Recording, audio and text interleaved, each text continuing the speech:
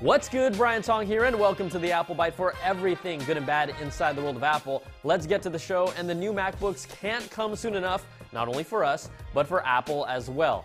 The latest Gartner report estimates PC shipments fell 5.7% overall this quarter, making it the 8th consecutive quarter of decline and the longest duration of decline in the PC industry. Now, Apple's Mac shipments have dropped 13.4% compared to the same quarter last year. Ouch. So, if you weren't sure about talk of this post-PC era, yeah, it's been here for a while. Now, Apple even rescheduled its upcoming earnings call from October the 27th to 2 days earlier on the 25th, leading many to believe that an announcement for the new refreshed MacBook Pro, MacBook, and iMac lineup will happen on October the 27th. Instead, it's not official, but you can mark that date on your calendar for now. And really, what's the best way to shift attention away from another quarterly decline in iPhone sales? Guess what? Brand new Macs 2 days later. Now, I'm still curious about how good the OLED Touch Bar will actually be with this rumored new MacBook Pro, but reality is that it probably still won't be enough to turn around Apple's PC shipment fortunes significantly. But maybe brighter days are ahead for the iPhone. According to USB analysts, they expect the iPhone 7 to help spur an 8% growth for Apple in 2017. And if you want to be even more optimistic, they say the new 10th anniversary iPhone, or what we like to call the iPhone X, will bring even a bigger boost in fiscal 2018 with a 16% year-over-year growth. Now, these numbers have not been confirmed with Nostradamus yet. Next question.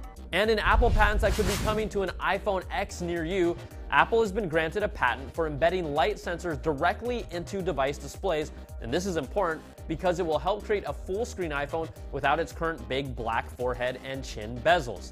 This design change could save millimeters on the final design specification and could open up the doors for a true full-screen iPhone X display. And another recent patent awarded to Apple describes a super resolution multi-sensor camera with cube prisms.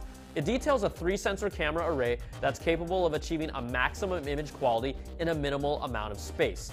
There are space-saving benefits to the patent, but its folded camera design can also offer more room for extended zoom capabilities. Again, it's a patent, so we'll wait and see how it may or may not be integrated. There's also been a constant back-and-forth battle in the courts between Apple and Samsung that started back in 2011, and it's a fight over 3 iPhone design elements patented by Apple that Samsung had earlier been found to copy in 11 of its phones. Now, the case has finally reached the Supreme Court this week. Lower courts ruled Samsung should pay 100% of the profits earned from those phones, while Samsung thinks they should pay less. Now, Sammy may get its wish as 2 of the justices agree that design is part of the reason someone would buy a phone, but not the entire reason. The Supreme Court's ruling is expected to take 2 to 3 months, and they will not decide the final amount owed, but will pass it back to the federal courts to rule on a revised sum. How fun. Also, Apple recently won an appeal for $120 million in its case against Samsung again, but this time for the slide to unlock feature, which they no longer even use in iOS 10. And you know Sammy is trying to hold on to anything they can after the train wreck that was the Galaxy Note 7. I called it the best phone of 2016, and I stood by that until, it started exploding. Not once, but twice, even with its replacement units. Now, the Note 7 is officially dead. Samsung has completely stopped production. It's dead donezo. They're even asking people to send back their Note 7 in a fireproof return box that will only be shipped by car. Now, this can only be a good thing for Apple, but you can't really talk about Samsung without Apple. They were arch rivals. It's that competition that really led to Samsung rushing out the Note 7, but this could be really the end of that rivalry.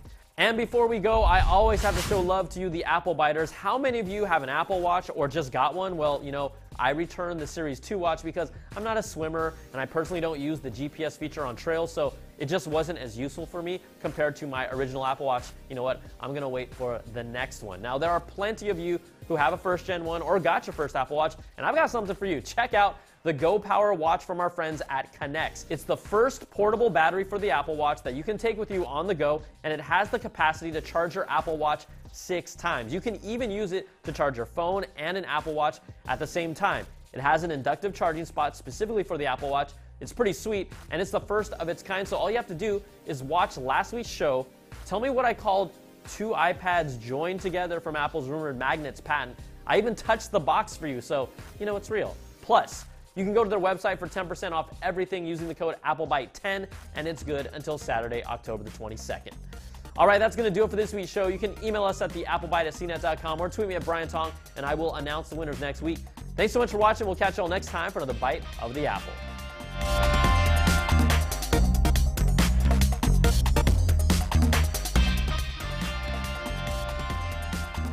Don't make me laugh.